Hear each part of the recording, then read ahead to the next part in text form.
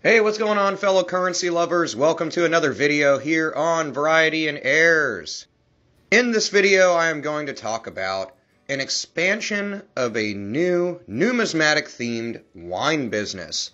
So two things that I love, wine and coins, are coming together in Napa Valley, a Napa Valley, California winery owned by a well-known professional numismatist and named after a design element on U.S. coins, is expanding. Stephen Contursi, who is the executive officer of Rare Coin Wholesalers, you may have bought from them on their website, rarecoinwholesalers.com. I haven't, but I've seen their website a bunch. Owns a property called Arrow&Branch Vineyard. This is in Coombsville, and this is in Napa Valley. So first off, let's get that out of the way. Extremely expensive property, and this guy's got millions and millions and millions of dollars. So does his wife, and so does their property. Steve Contursi has been a professional coin dealer since 1975, and he specializes in historically significant U.S. coins.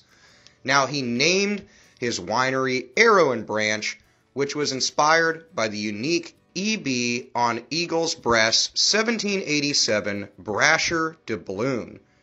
He owned this and frequently displayed it across the country. He actually sold the coin not long ago for $7.4 million. He actually sold this to a Wall Street investment firm, so an entire firm bought this coin, I guess to display in their lobby. Yay for them. He and his wife opened their wine business in 2007 with a 3.5-acre business originally. This has expanded to over 10.5 acres back about 2 years ago when they purchased it for $4 million. This is after the sale of his coin, of course. So he actually banked $3.4 million off that coin and grabbed himself 10 acres of land, vineyard land, in Napa Valley.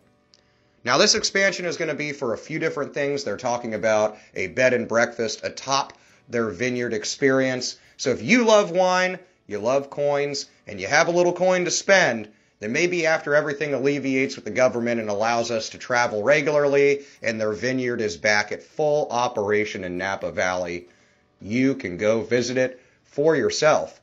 Let me know what the wine tastes like if you go do that. And as always, let me know what you've come across in your bill and coin searches lately in the comments below.